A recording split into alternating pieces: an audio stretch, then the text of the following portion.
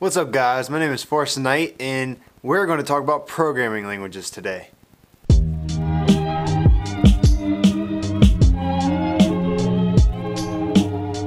We're going to be looking at the fastest growing programming languages as well as the best within open source software as well as the most in-demand languages in the industry. The ranking system started with a list of 300 languages that were taken from GitHub, but through searching on Twitter and Google searches and trends, searching on Reddit, and searching on Hacker News, we were able to narrow that down to 48 programming languages.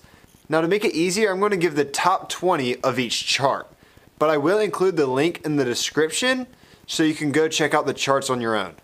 I know I'm kind of talking like I created these rankings, but I did not. IEEE Spectrum, or IEEE Spectrum, were the ones who created the software in order to gather all these languages and rank them properly. I'm taking these rankings with a grain of salt because I don't agree with everything that's on these rankings and charts, so y'all should do the same. But it definitely gives us a better idea of where languages are ranked compared to other languages within specific realms. We're going to start off looking at the IEEE AllAround Spectrum ranking. The top 4 languages in the AllAround ranking is also the top 4 for the other 3 charts that we're going to be looking at, which is C, C++, Java, and Python, with Go ranking at number 10 and Swift at number 11, beating out Objective-C, which is at number 18. Not 18, 20. It's at number 20. And yes, you may have noticed there are imperfections in these rankings because they included Arduino. And as we know, Arduino is merely a set of C or C++ functions that can be called out of your code. So if it was me creating these rankings, I would not include Arduino, nor would I include HTML. I understand why they included HTML, and that's because it's used widely within the industry, but I mean, come on, really? You're going to include HTML? Alright, let's get on to the next one. We just took a look at the all-around ranking. Now let's go to a more specific one, the trending rankings, which this is a ranking system for the fastest and greatest growing programming languages. And as I said before, all the charts have the same top 4 programming languages. But would you look at that? Swift has bumped up to the number 5 spot. And I can definitely agree with that because Swift, as new a language it was created by Apple. iOS and Mac OS X development is very big right now, and it is definitely a quick growing language. Now, some people out there may be saying that Swift is the fastest growing language, but I'd like to remind everybody thinking that Swift is only used in iOS and Mac OS X, while C, C++, Python, and Java are used in a much wider market.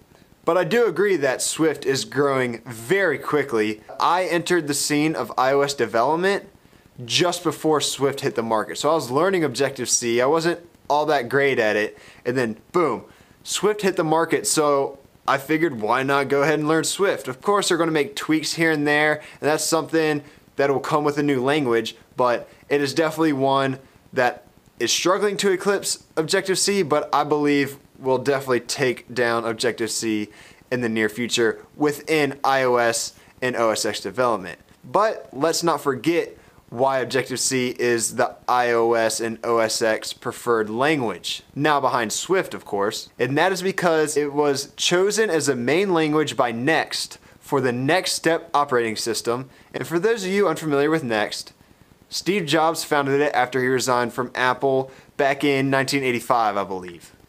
Now this next chart is my personal favorite because it's very helpful to people like me. I am a computer science student. I'm about to enter the industry, and it's helpful for me because this is a chart of the most in-demand languages by employers. And as you see, trailing the main 4 languages is JavaScript and C#.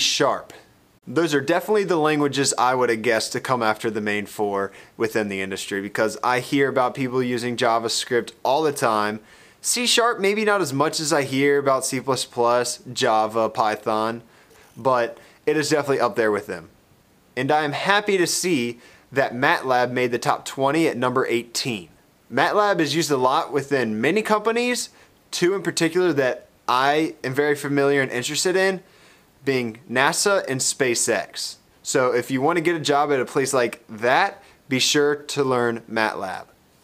Now if you really want to get your creative juices flowing, take a look at this chart. This is the open source programming languages chart. The same for at the top, and with Swift coming in at number 5. I can confirm this. There have been a lot of Swift repositories popping up on GitHub and whatnot within the past couple years that it's been out. And of course, there's going to be a lot of C++ and Python out there as well. If you want to learn some language that like nobody else knows about, but you and maybe a couple friends know about, you will find some sort of project to contribute to within the open source world with whatever language you want to learn. If there's not a particular project that sparks your interest, you can go ahead and create your own, and I guarantee there are people who are in the same position as you and really like what you just created, and they will contribute to yours. There's no other feeling like someone else coming, liking your project that you created from scratch and contributing to it to make it better. It is an amazing feeling. So to recap, C, C++, Python, and Java in whatever order.